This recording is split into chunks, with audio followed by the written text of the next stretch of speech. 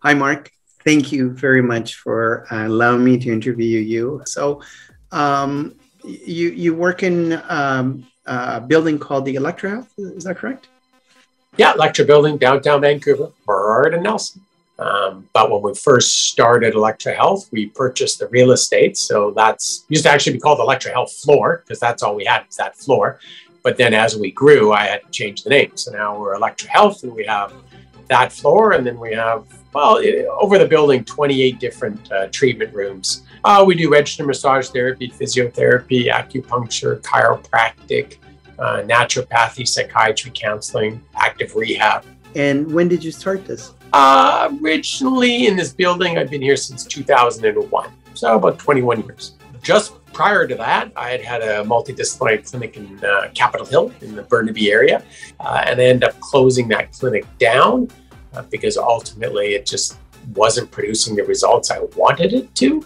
And I just moved downtown and we started a 160 square foot small office. Did you have a lot of people investing in you?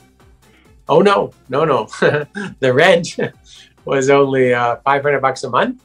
And we did a few things that people weren't doing. So back then, clinics weren't open 8 to 8. And we actually operate 14 hours a day, 7 a.m. to 9 p.m. But we advertise 8 to 8 because that's easier for people to remember. And then back then, too, we went online. Back then, no one was online. Were you planning on owning your own floor, Electra Health, and having 75 doctors working for you? No, but I was definitely planning on something. Yeah, I didn't know where it was going to go, but I knew I was going to create a much bigger experience. What made you think that you were going to succeed? Because I never give up. I'm always learning. I'm always growing. Never give up. I don't care what goes wrong. It's not, I can solve anything. It may take me more time, there's no doubt, but I will definitely create a solution. My solution now is my company and all the great people I've brought around me, and I'm pretty happy about that outcome. There is one part of your life that you haven't been able to solve. Can you tell us a little bit about that? So when I was 9, I was diagnosed with a rare eye condition. Right now, I have 1% of my vision left, so I'm basically blind. But yeah, I haven't solved for that, but I'm working on it, and I keep my eyes open, my ears open. My mom's still alive, and I just love her dearly because she said, you know what, you're not going to give up on the dreams, and I'll never give up. And with your success, you also have a few charity involvements? Yeah. So Canadian Blind Hockey is the president of that association. It doesn't matter if you're blind, you're paralyzed, you've got emotional disorders, anxiety, depression, whatever you've got. There's so much. Like, don't worry about what you have. Realize what that is going to create.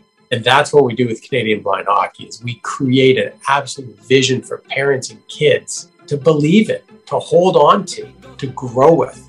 And we're growing it around the world. We've grown it into the States. There's now 14 teams in the States. And we've grown it into England and Finland and Russia. And our dream is to get into the Paralympics. Do you reserve your success story to only inspire blind people? No, I mean, again, I don't care what you have. I mean, that's what's important. Don't get caught up in the problem. Spend a few minutes on the problem, of course, but I'm spending most of my time on the solution. And now you're doing coaching as well? Yeah, so part of what I do is I coach 5 people at a time. I can help those people because I've been down the path. Like financial success or building a business, it's really not as hard as you think. There are certain things you need to do, and when you master them, you just keep repeating them.